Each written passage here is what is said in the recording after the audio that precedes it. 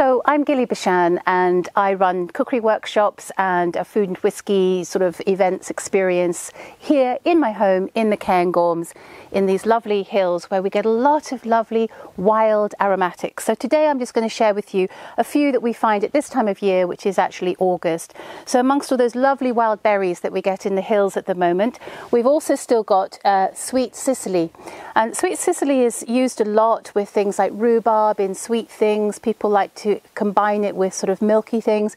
It has this lovely sort of aniseedy flavour, aniseedy, fennelly sort of aroma and flavour, and it's one of those plants that actually smells the same way that it tastes.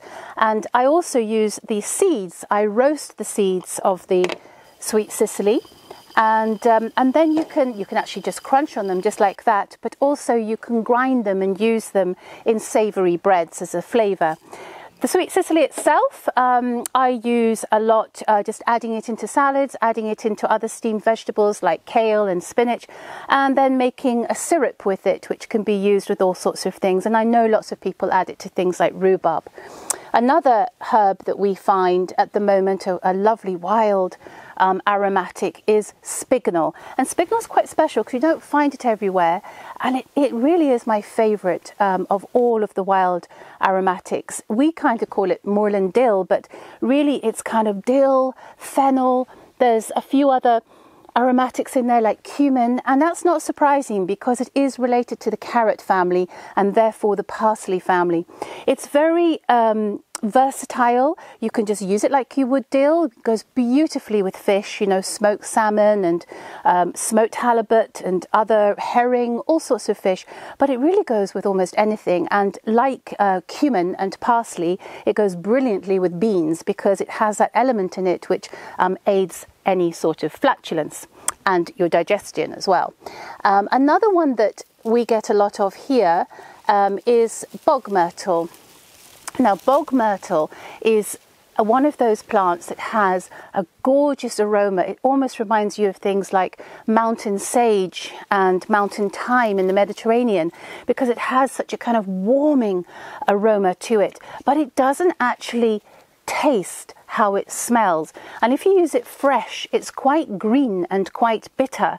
But if you dry it, you hang it upside down so that all of the oils go into the leaves and you just capture the aroma. You can grind it and then add it to marinades and dressings and things like that. Even a syrup if you want. So we quite often make maybe lamb kebabs, or we might roast a whole piece of lamb in a pit oven, a rock oven, and we'll make a paste with spices but use the dried leaves of the bog myrtle in there to just pick up that aroma and bring that little bit of Scottishness into it. And then the one that I'm going to use today is juniper. Now we all know juniper, and most people use the ripe purple black berries of the juniper, which are sweet and have a slightly chewy texture. Often people use them dried, but you can use them fresh. But I'm actually going to use these lovely little green berries, so not the ones that are halfway turning, but the ones that are super bright and green, and I'm going to make a paste with them. They're so juicy and they have this lovely gin flavour in them. So I'm going to just show you a little thing that I do with them, and I'm going to combine it with these leaves which are hedge garlic.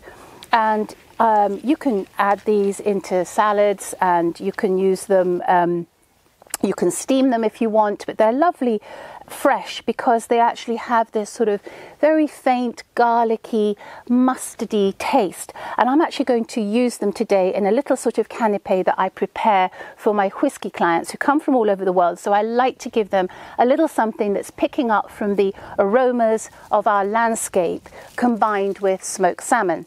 So just to show you what I'm doing, I've got a mortar and pestle over here, and in my mortar and pestle I've got those green juniper berries, I've got garlic, a little bit of salt, a little bit of pepper, and I'm just going to pound away to make sure that it gets down to a paste.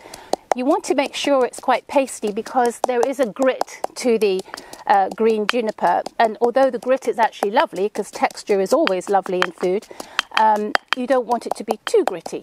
So we'll get it right down to a nice smoothish paste.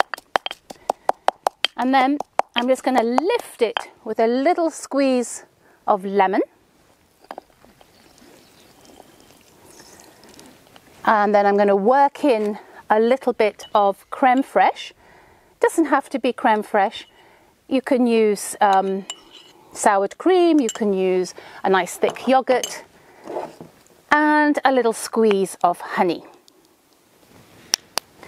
And then just work that in to make the paste more creamy, and the mix of flavors.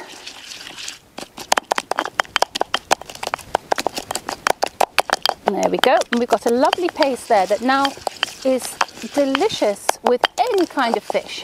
It's actually delicious with other things. In fact, my children often just dip bread into it and use it like a dip. So I'm going to bring that over here. And over here I've got some little chunks of salmon fillet, very lightly smoked over whiskey barrels, sitting on these hedge garlic leaves. And I'm just going to spoon a little bit of this onto each one. Doesn't really matter where. You can make it as pretty as you wish. Just onto each one. Just hold that up so you can see a little better.